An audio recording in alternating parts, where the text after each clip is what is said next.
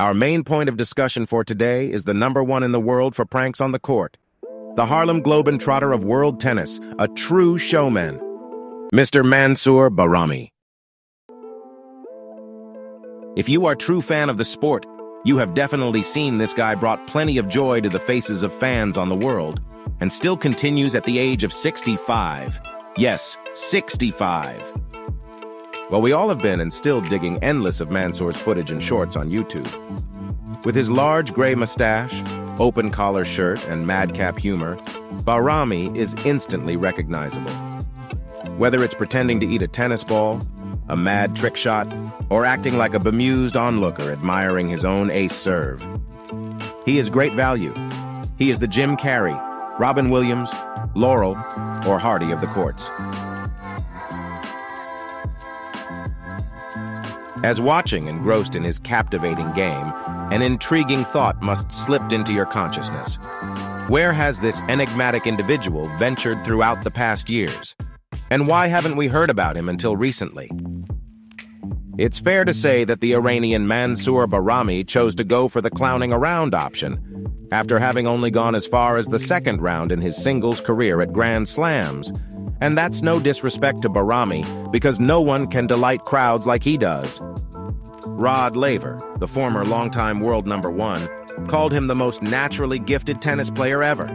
It's some claim, but when you see some of the impossible shots he pulls off, all the while catching returns in his pocket, you start to believe it.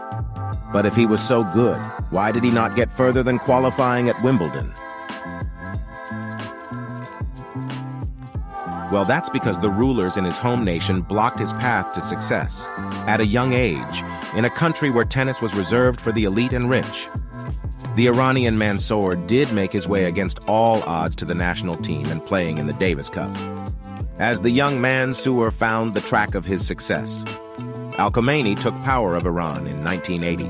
Suspicious of the Western game, courts were closed and the sport was banned.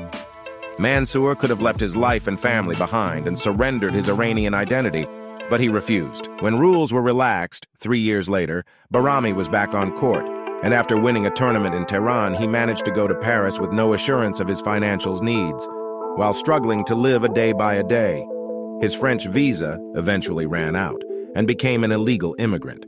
He waited until 30 years old when, luckily, his skill and poise with a racket started to pay off. Bahrami was allowed to join the ATP as a professional at the age of 30 and became a dual French national in 1989. He commented about it, "I lost 9 years of my life. All my best results came after the age of 30. I was 33 when I reached the French Open doubles final. Am I angry? No, I'm not angry. I feel I'm a very lucky man." As someone who gives joy with generosity, you would never tell that he have seen real struggle in his life. And as someone who faced many revolutions, accidents, and obstacles, despite all of that, he never give up on playing tennis as his main profession. Today at 65, he still does, although he has not been the champion. He has become a legend. In his own ways,